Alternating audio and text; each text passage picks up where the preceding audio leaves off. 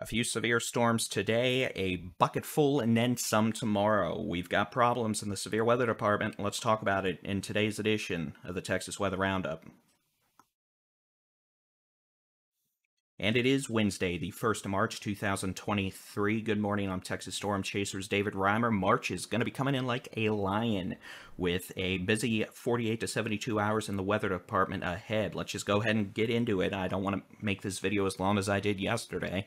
Storm Prediction Center at midnight has placed a level 2 risk of severe weather for later this morning and this afternoon across northeast Texas. A level 1 risk, that's the lowest on a 1 to 5 scale for storm coverage, encompasses far eastern big country, but mostly North Texas, including the Metroplex. And this is going to be from this morning through the late afternoon hours. We could have a few storms this morning producing hail. Couple of storms this afternoon in eastern North Texas and northeast Texas that could produce hail and maybe a tornado. Let's just jump ahead and take a look at the high resolution rapid refresh. And again, this is a model simulation of what the radar may look like this morning and this afternoon. And again, this isn't gospel. This isn't going to be written in stone, but it's a scenario that might happen.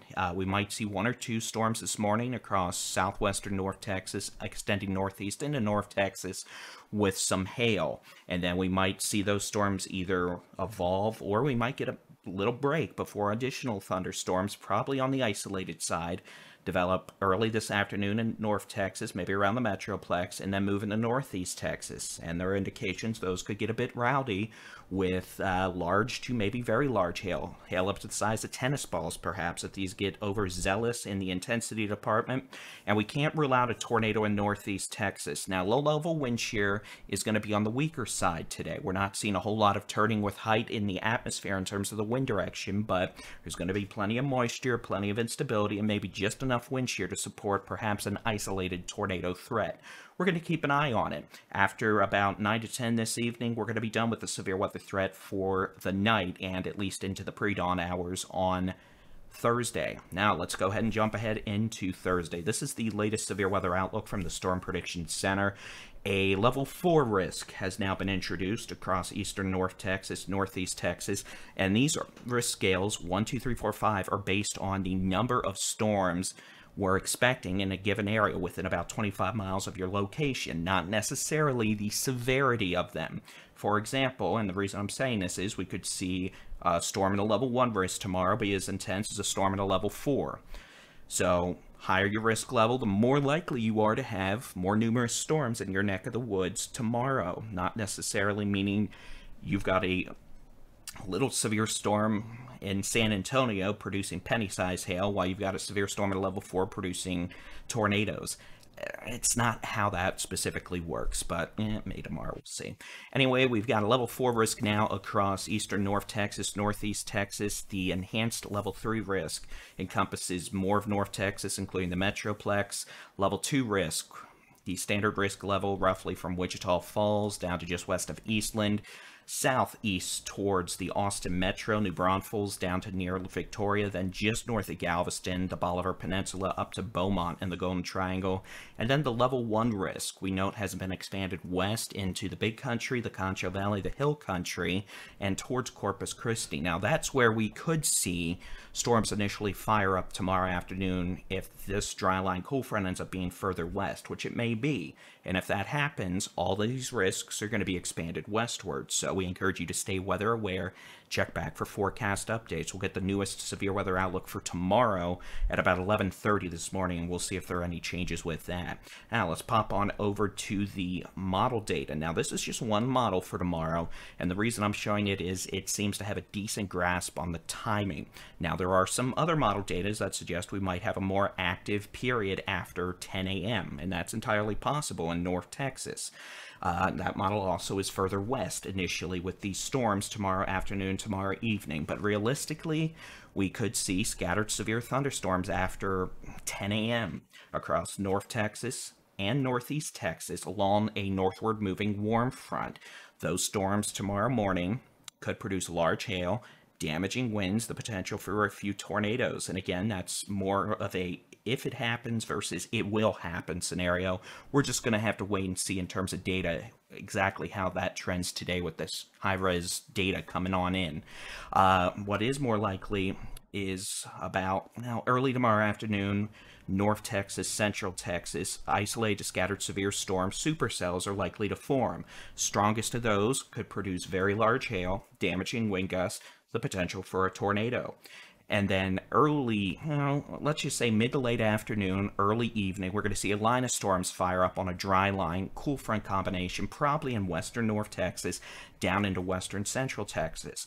Those storms likely to grow upscale into a line of storms, a solid line of storms pretty quickly that are going to move east at 40 to 50 miles an hour tomorrow evening into northeast Texas, east Texas, the Brazos Valley, etc. And those storms, the strongest of which are likely to produce damaging hurricane-force straight-line winds of 80 to 90 miles an hour, the potential for tornadoes embedded in that squall line, and the potential for pocket change size hail. This is going to be a situation similar to that experienced across portions of Oklahoma Sunday night, where we had a lot of damaging wind and tornado spin-ups. And again, those tornadoes aren't necessarily going to be on the brief weak side. Some of them, given the ingredients, could be stronger, longer lived. So we're going to have to keep an eye on all of that. But again, a couple of severe storms this morning, a couple of severe storms this afternoon in northeast Texas, a lull late tonight through early tomorrow morning, probably through sunrise, the potential for a few severe storms increasing after 10 a.m., and then it goes downhill from there across North Texas, northeast Texas, and east Texas through the middle and late evening. Once this line of storms makes it east of your location tomorrow evening, you're done with the severe weather threat. We also note the chance for some wet snow mixing in with rain across the Texas Panhandle tomorrow afternoon, and then we may see a light snow mix with rain across portions of northwest Texas, Texoma, north into Oklahoma tomorrow night, based on what this model shows and some other data.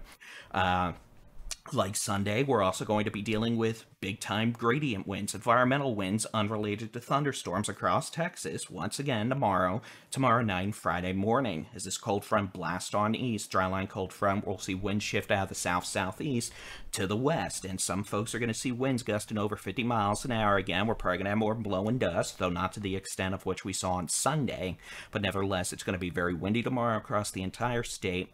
Dust is probably going to be a thing again, as you might see by these strong winds blowing out of the west from El Paso, Big Bend National Park, the Permian Basin. We're probably going to see more dust in places like Austin, San Antonio, and even Houston by Thursday night or Friday morning. Let's take a quick look at the wildfire outlook for today through Friday. Today, very high to extreme wildfire threat across the borderland, far west Texas around El Paso down to southwest Texas, the Big Bend National Park, west Texas, the Permian Basin, lower risks farther east. We do note a bit of an enhancement across the Rio Grande Valley, Rio Grande Plains.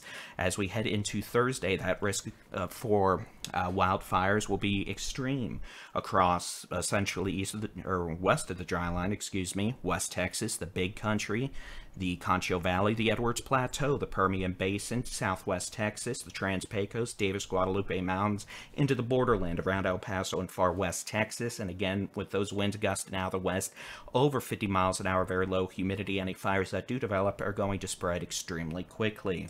And then here's Friday, the threat for wildfires decreases across the western portions of Texas comparatively, but we see that higher risk essentially expand, for the lack of a better word, into South Texas, the Rio Grande Plains, deep South Texas, and the Hill Country, as we see much drier air come in from the west behind our upper-level storm system departing Thursday night, and those humidity values plummet. So, again, that is the latest for the chance for a few severe storms today, and a bucket load of severe storms tomorrow.